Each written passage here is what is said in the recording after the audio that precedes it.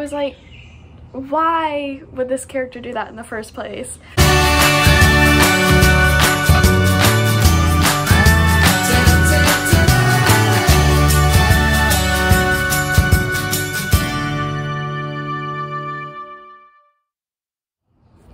I'm Wednesday Barche, and my independent reading book was The Dangers of Smoking in Bed.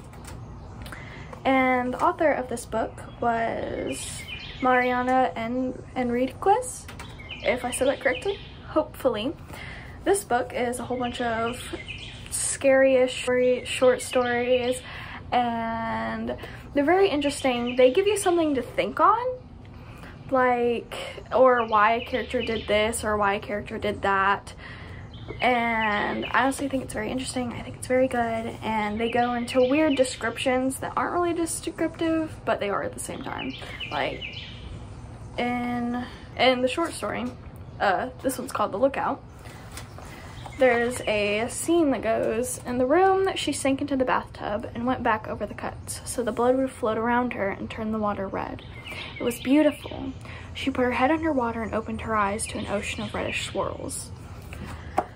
Now, it was very weird to read. I was like, why would this character do that in the first place? And later you get to see some plot twist in the end.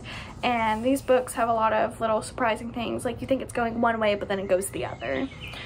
But it's very good, and I recommend this book to people who like scary stuff and stuff that has plot twist, or like to people who don't really know what's going to happen in it, but they kind of have one idea, but then it goes the other, like just full of surprises. And people who like all the overly detailed or the under detailed, just to make it a little bit scarier.